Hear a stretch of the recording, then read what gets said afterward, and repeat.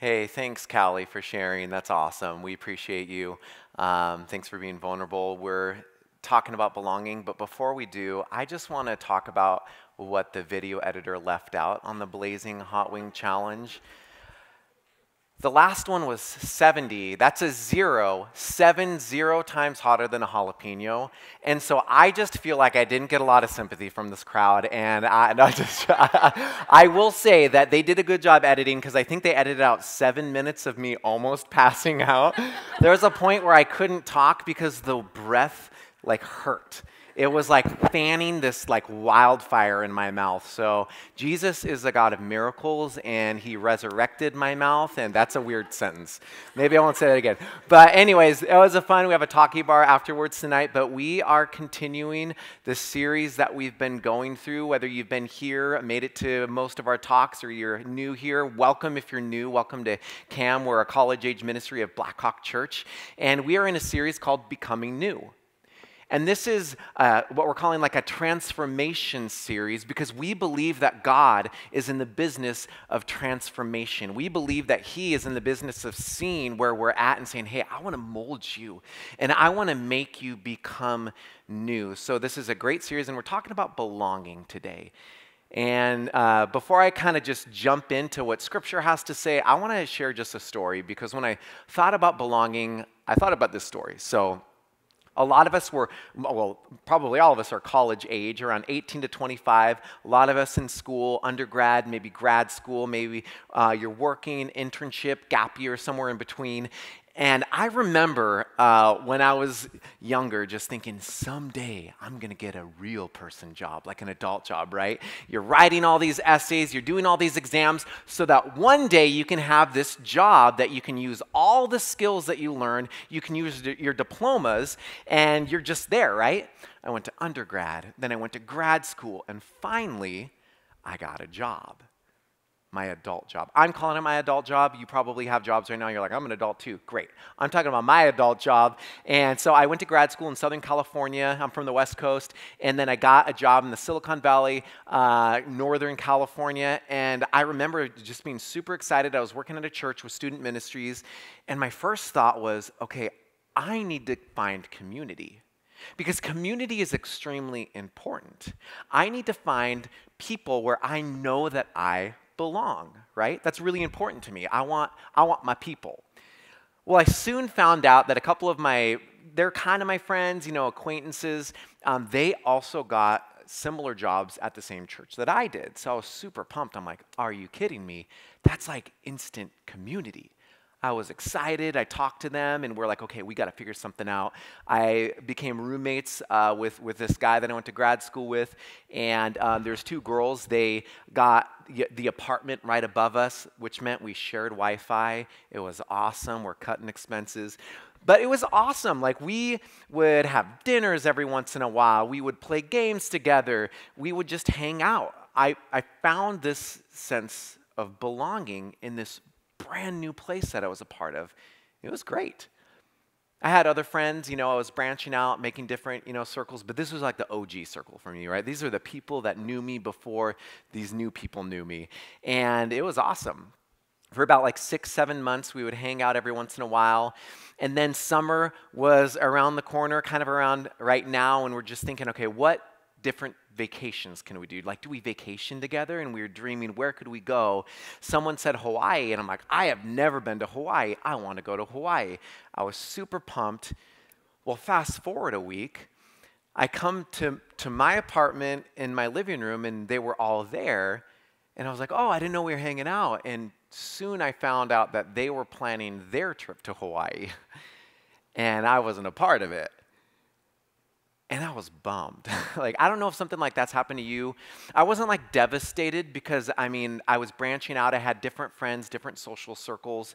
But at that moment, I experienced the absence of belonging.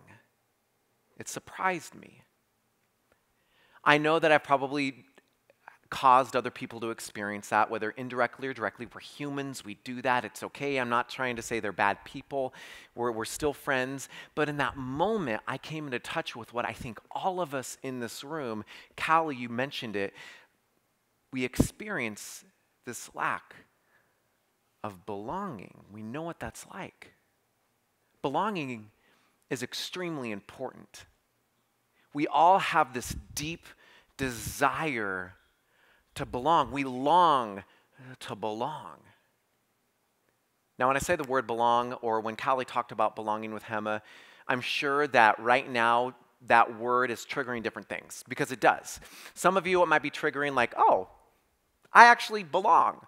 Like, I have my people, I have my group, like, I love it, we study together, we hang out, it's awesome, or I got my few people. I'm actually doing pretty good when it comes to belonging. Other people, you might be thinking, I'm getting there. Like, I'm coming here to CAM. This is one of the places where I'm trying to find people to belong, or, it's a struggle. I'm putting in the work, and slowly I feel like I'm finding people where I belong. Some people, you might be super new to the area. You're like coming here or finding different friends, and you're at the beginning again. You're trying to find this sense of belonging. Some of you right now, you might be thinking, well, I'm not really kind of navigating this social idea of belonging, but if I'm honest, this is a ministry where we're talking about Jesus. If I'm honest, I don't know if I belong to God. Like, I'm still trying to figure that out. Maybe some of you grew up kind of going to church or going to different groups, and then you haven't for a while, and you're just trying to see, okay, what is this God thing about? If that's you, we're so glad that you're here. Welcome. You belong. Others of you, you might be thinking like, man, Michael, you're saying this about belonging and about God. If you knew the things that I've done, the things that I see, that I look at, the things that I think, how would God ever say that I belong? Which he does. We can talk about that later. Some of you, you're like, I don't even know about this God thing, but I'm here. I want to learn. We wrestle with belonging, whether it's social or about God. We long to belong as people. It's wired deep within us. What do I mean by belong? Here, this is just a quick definition so we're all on the same page. Belong, it's to be a part of something, a group or an organization. And the reality is, belonging, it's a pretty big thing to be a human, to belong. Think about it. The film industry alone, it capitalizes off of this sense of belonging. Love, right? Between two people. They long to belong with each other, or just in like a social group or friendships. Billions and billions of dollars in the film industry are made from this subject, this idea of belonging. What's your favorite show? I'm not saying that you say it out loud, but there's probably this foundation of relationships, whether it's a romantic relationship or it's this friend, this community. Music, your favorite song or your favorite genre, it's probably built off of this foundation of belonging. We have wired in us a longing to belong, and there's a reason for it. There's this passage that we've been going through. None of the teachers, we haven't been really talking about what passages to use. It's this passage. We've been talking about it a lot. And I think it's intentional because God is intending us to talk about it because it's so important for us. This is why we have this desire to belong. Genesis 1:27 says, "So God created mankind in his own image. In the image of God he created them. Male and female he created them." This is important when it comes to belonging because God, he is Father, Son, Holy Spirit. The very nature of God is community. It's community. God is community. And community made us out of his image.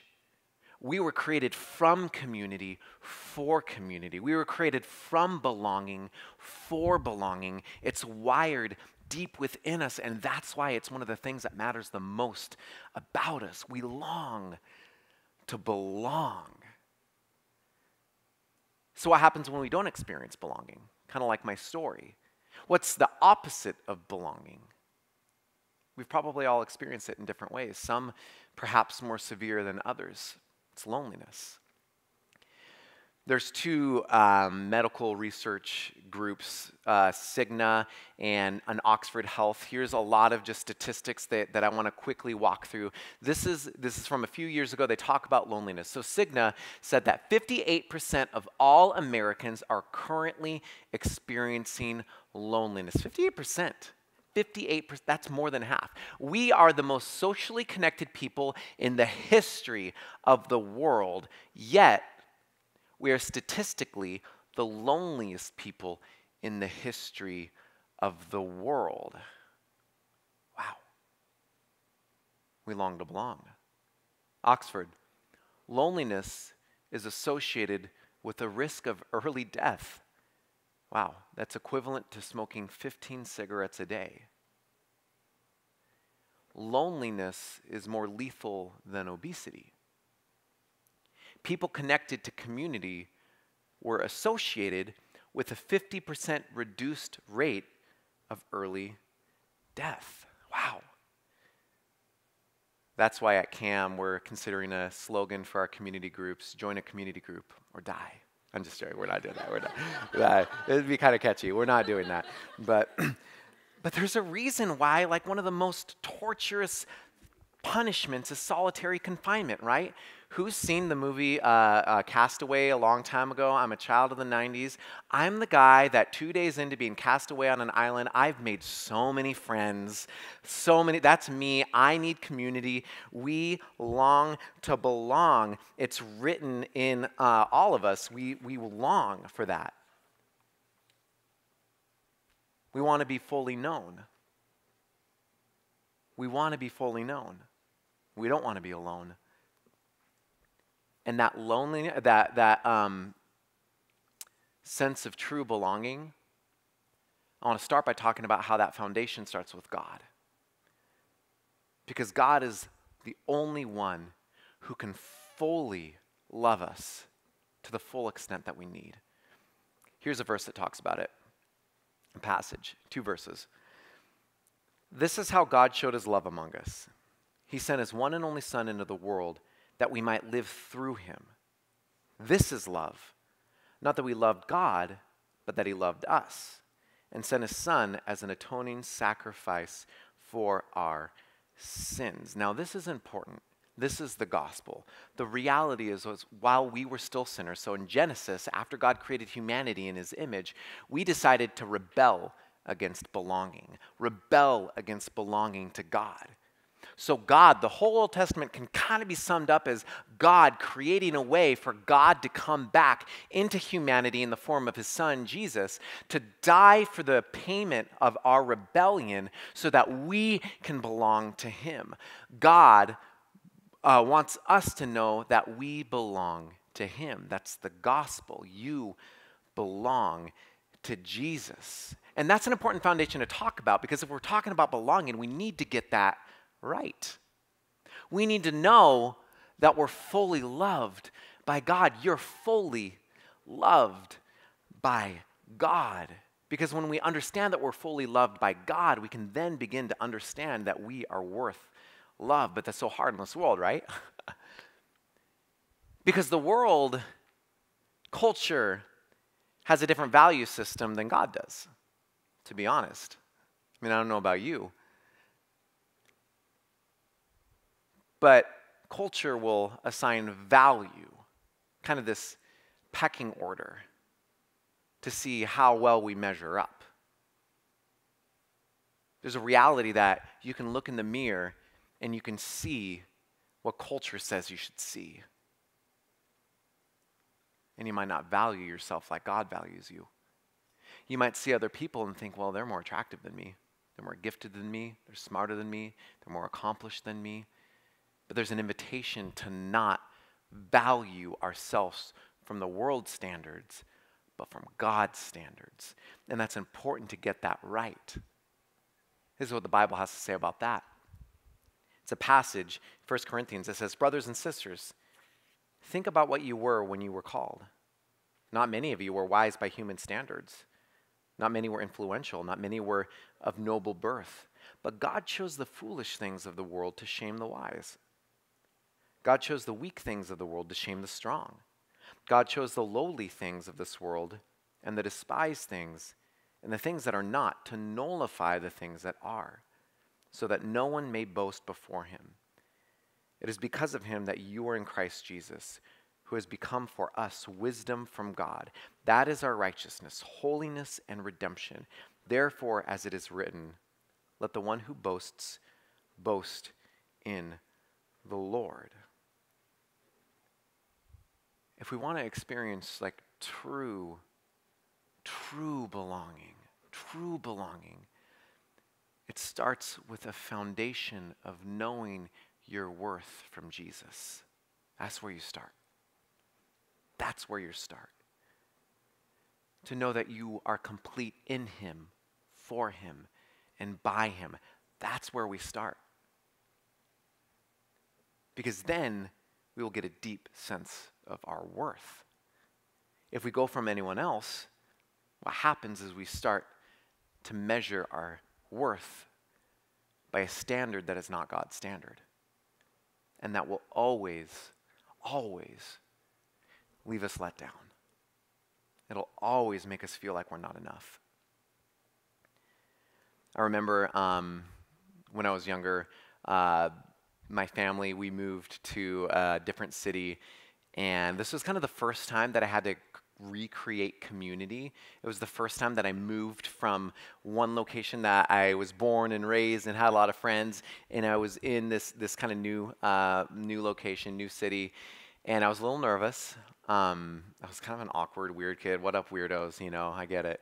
And it was kind of hard to find community, right?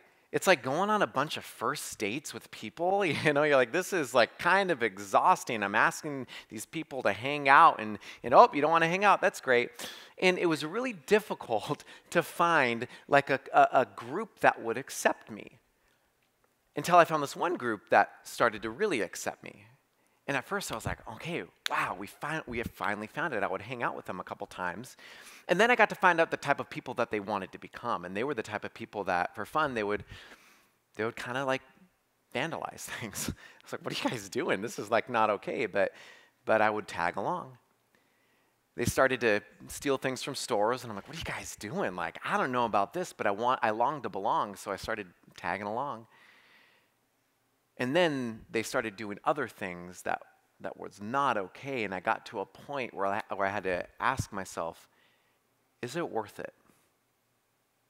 Is it worth it? Is it worth continuing to find this sense of belonging from this group of people? There's a saying that I like to say, I didn't make it up, but it's show me your friends and I'll show you who you're becoming. Show me your friends, and I'll show you who you're becoming. You see, belonging is closely associated with becoming because we become the people that we experience belonging with. I want to say that again. Belonging is closely associated with becoming because we become the people that we experience belonging with. That's powerful.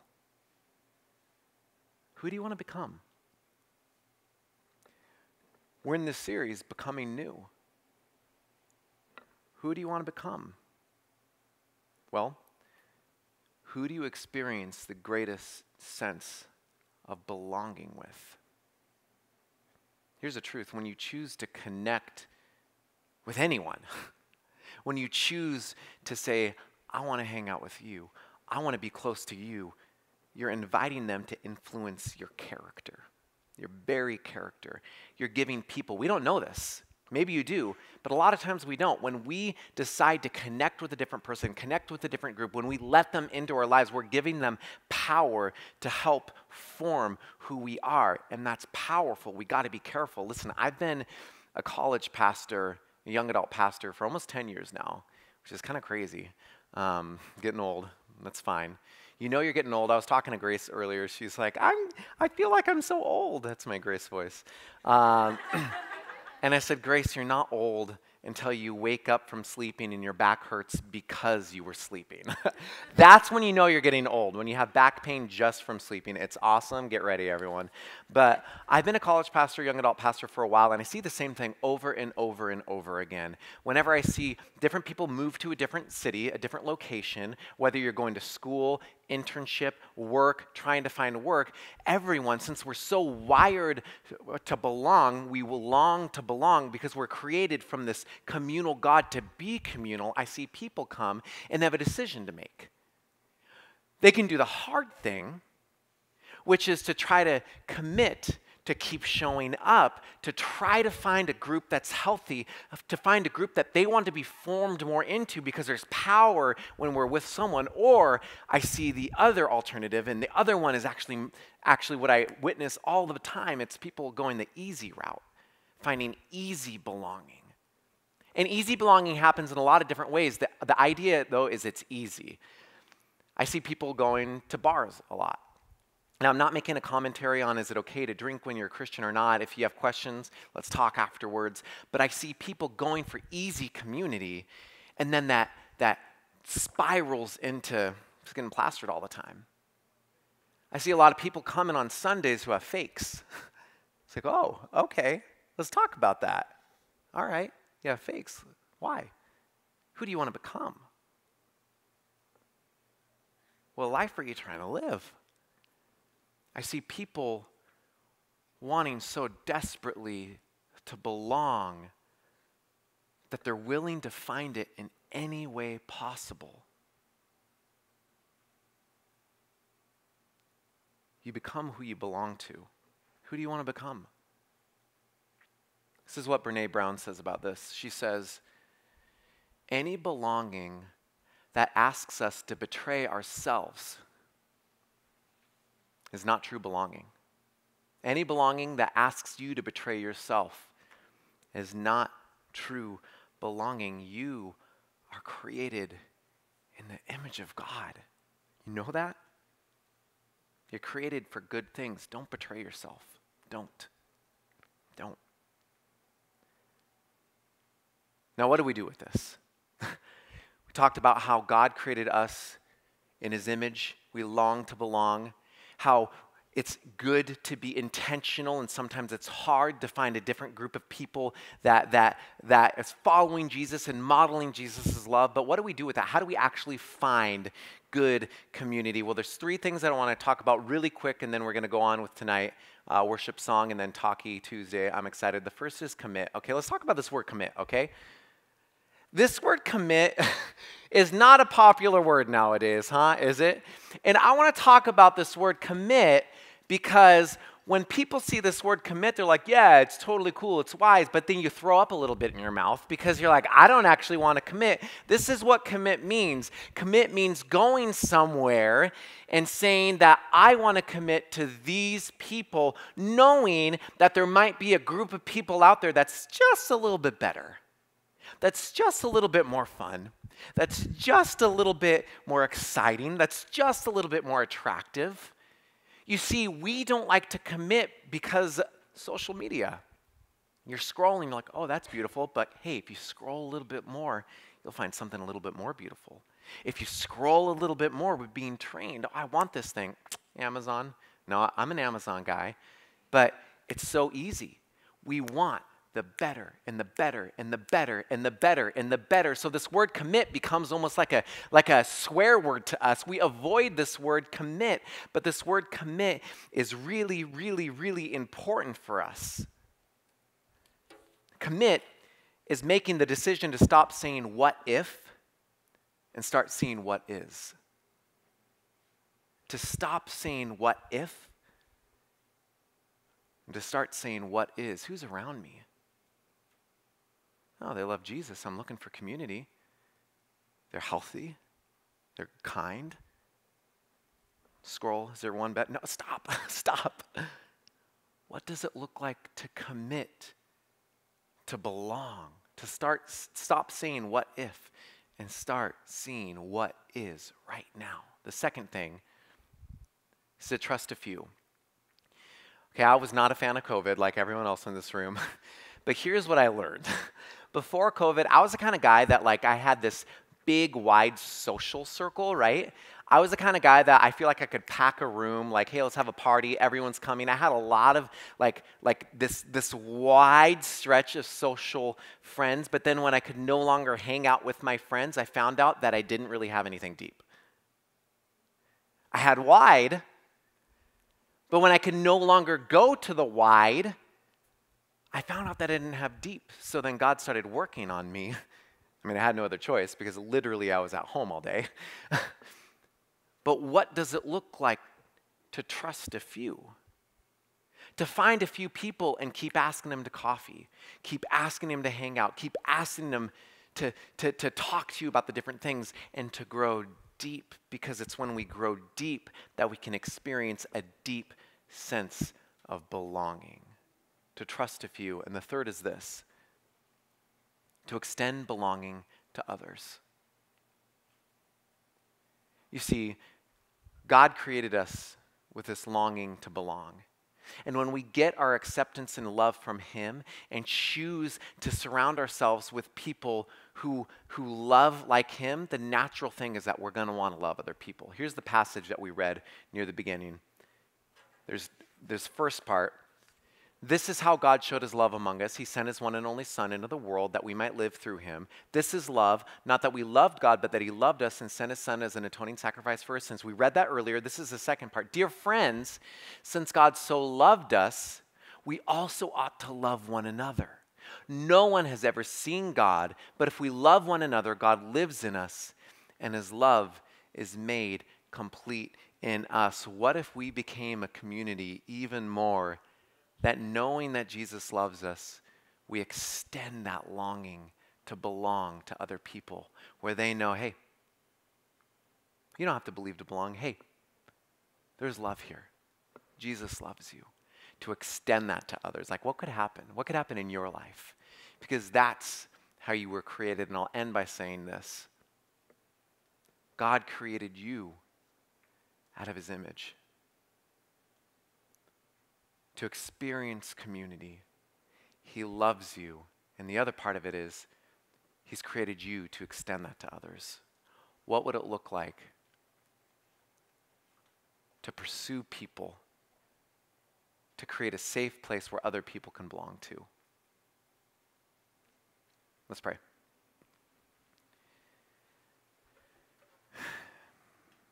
Jesus, the topic of belonging is such a sensitive one. I know that there are people here right now, like I said near the beginning, that are all over the map when it comes to belonging. Maybe they've been burned. Maybe there's a relationship that they're not in anymore and they wish they were. Maybe they're not in a relationship and that's the problem. There's a struggling there, God. Maybe there's people here who just really want to know who you are and that they belong to you, that there is a God who created them that has a purpose for them, that it's not just a mistake, that there's meaning to their life. God, you are an intentional God, and you are a God of love. And I pray that you show us that we belong to you. I pray that you speak to the different areas of struggle, of thinking that we're not enough. Let us know that we belong to you, Jesus, and no matter what we can come across, you will pursue us. No matter the shadows, the valleys, you'll be with us. Help us with that, Jesus. In your name we pray. Amen.